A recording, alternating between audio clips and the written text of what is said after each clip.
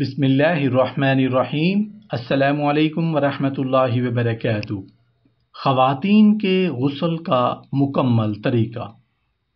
بخاری اور مسلم میں حضرت عائشہ صدیقہ رضی اللہ عنہ سے مروی ہے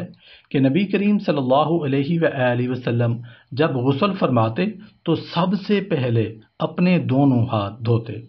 پھر اپنے دائیں ہاتھ میں پانی لے کر بائیں ہاتھ پر ڈالتے، پھر اپنے شرمگاہ دھوتے،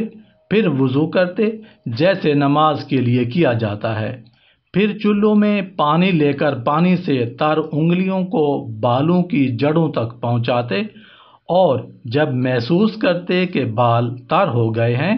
تو 3 چلو پانی سر پر ڈالتے،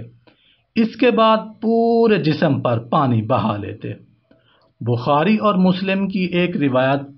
میں ہے کہ پھر اپنے ہاتھوں سے بالوں میں خلال کرتے، حتیٰ کہ جب آپ محسوس کرتے کہ جلد تر ہو گئی ہے تو اپنے اوپر 3 مرتبہ پانی ڈال لیتے۔ بخاری اور مسلم کی ایک اور روایت میں جو حضرت عائشہ صدیقہ رضی اللہ عنہ سے مروی ہے،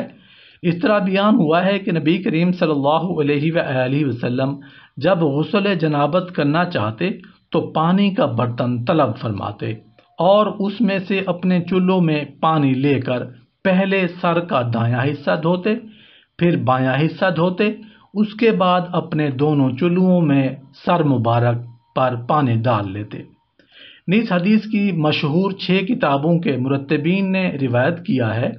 کہ ام المومنین حضرت میمونہ رضی اللہ عنہا بیان کرتی ہیں کہ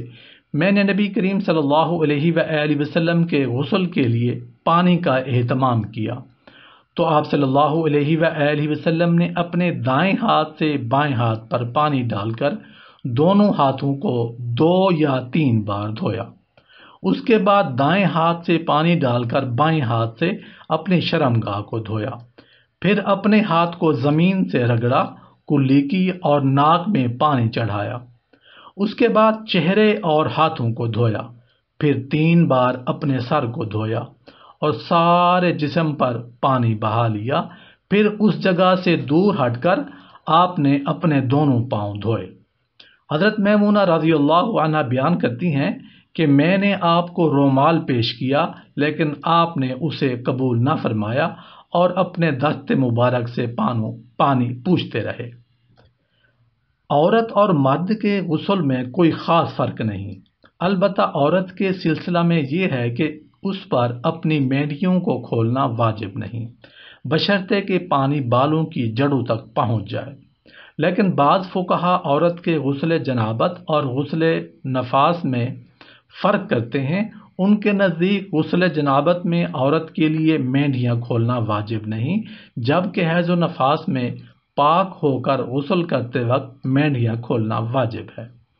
امام مسلم، امام احمد اور امام ترمذی نے حضرت ام سلمہ رضی اللہ عنہا سے روایت کی ہے کہ ایک عورت نے دریافت کیا، یا رسول اللہ صلی اللہ علیہ وآلہ وسلم، میں اپنے سر کے بالوں کی مینڈیاں گونتی ہوں تو کیا غسل جنابت کے وقت میرے لیے ان کا کھولنا ضروری ہے؟ تو نبی کریم صلی اللہ علیہ وآلہ وسلم نے ارشاد فرمایا، تمہارے لیے بس اتنا کافی ہے کہ اپنے سر پر 3 چلو پانی ڈال لو جو تمہارے پورے جسم پر پھیل جائے، بس اس کے بعد تم پاک ہو۔ اور حضرت عائشہ صدیقہ رضی اللہ عنہا روایت کرتی ہیں